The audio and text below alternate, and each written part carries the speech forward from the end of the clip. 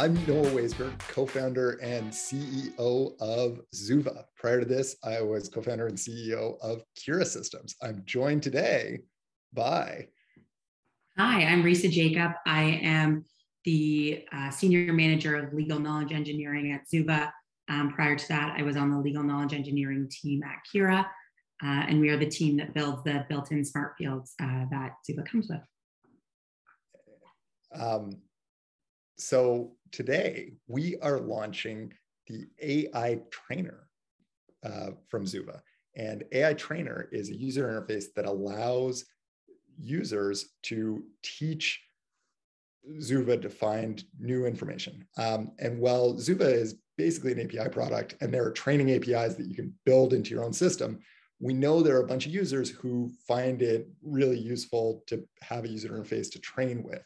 I myself have a lot of experience training models. In the early days of Kira, I spent, for the first sort of 2 years of the company, I spent probably 80% of my time training models. And with Kira back then, in sort of circa 2011, 2012, 2013, just as with most other AI technologies today, it was something where I needed to have my work intermediated by a developer. In my case, my co-founder, Dr. Alexander Hudak, who was a PhD in computer science. So I would read through contracts, I would pick out relevant parts like the assignment clause or the renewal clause. I'd put them into a Word document, and he would then take those examples and throw them into the algorithms he was building, and that would spit out a model. Pretty shortly into that way of doing things, we got a little bit more sophisticated, and we started marking up XML documents so that we preserve a little bit more information. Super painful, super slow, and I would still have to wait every time I got through a batch of documents until Alex had time to sort of put it through the whole chain of things that we would do to build a model, and it would then spit out a model, and I'd supervise that.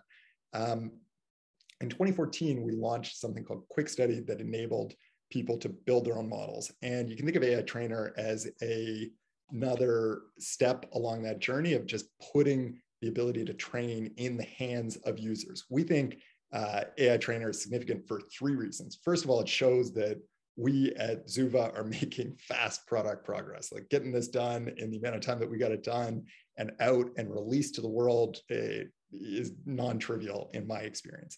Second thing is AI Trainer puts the power to train models in the hands of subject matter experts like Risa. Risa's background, were you a programmer before you got into legal knowledge engineering, Risa? Definitely not.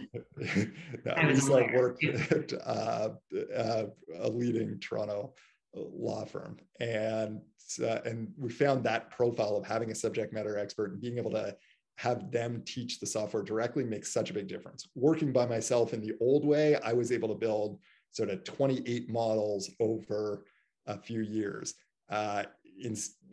Working after me using the sort of 3rd generation of having an interface, our team built more than 1,200 data points, and our customers built more than 20,000.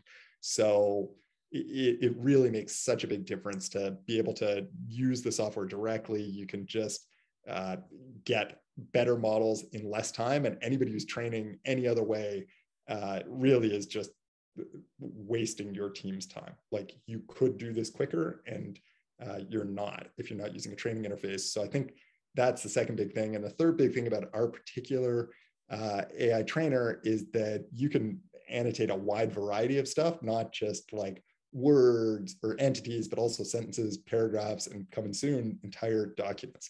So with all this lead-in hype, Risa will show it to you. Yeah, so this is Zuva's AI Trainer. So it's very easy to use. Basically, the first step is uploading documents.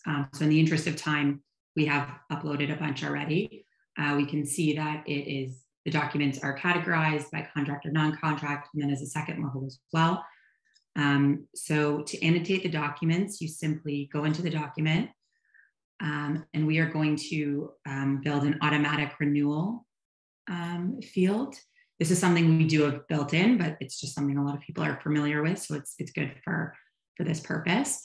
So you simply locate the language in the document, You simply highlight the language, and then we're going to search for the clause, and we simply add it to the automatic renewal clause. And you basically just continue this process. So we're going to go through and find another one.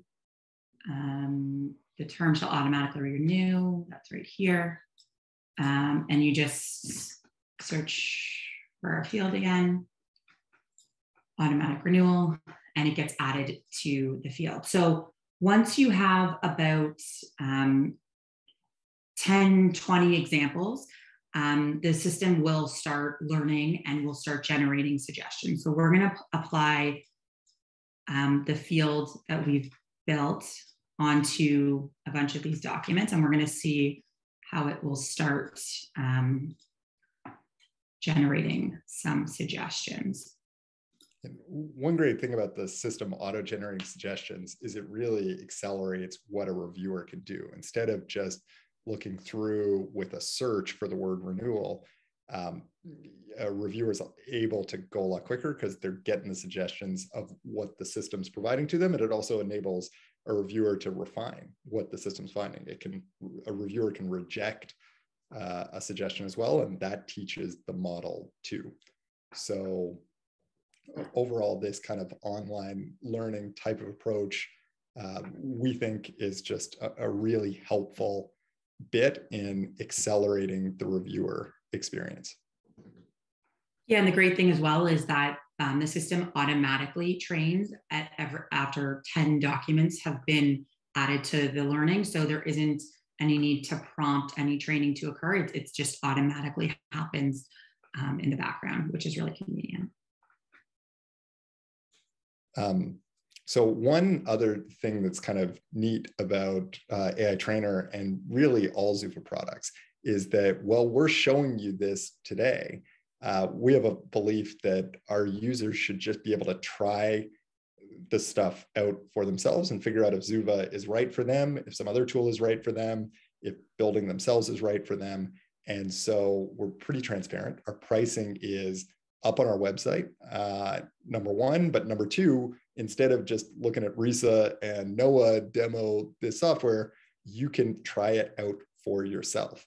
If you just go to zuva.ai, there are free trials available. Obviously, there's some like license restrictions and all that kind of stuff. So, you know, the ex-lawyer in me can't help but mention that, but you can just try it out yourself. Risa, we got suggestions up now. Yeah, so this is language that Zuva has found. We can see it says Zuva suggestion. And if I look at the language, it does capture the automatic renewal language. So I simply can include this suggestion. If I wasn't happy with it, I could edit the parameters as well. If it was completely, not what I was looking for, I could also remove it. And you would just continue this process going through all of the automatically generated suggestions and adding in any that are relevant. The last step that we'll cover is publishing the field to Doc.ai. So to do that, we simply go to field publishing. You locate your field, and you can simply click on this button, and it will publish to our Zuva Doc.ai product. So simply put, it's a really easy to use system. My experience is that it's very snappy. Like, I love how fast the UI is. And our team has taken a whole lot of experience in doing annotation in different settings, including contracts, but not limited to that, and applied it to this. And I think it's a really nice tool. And if you are in the business of teaching AIs to find new information, you really owe it to yourself to just give it a run and see how it is. I think it's super fast and easy and a very nice tool. And we hope you do too. Please let us know how you find it. Thanks so much for your time watching us today.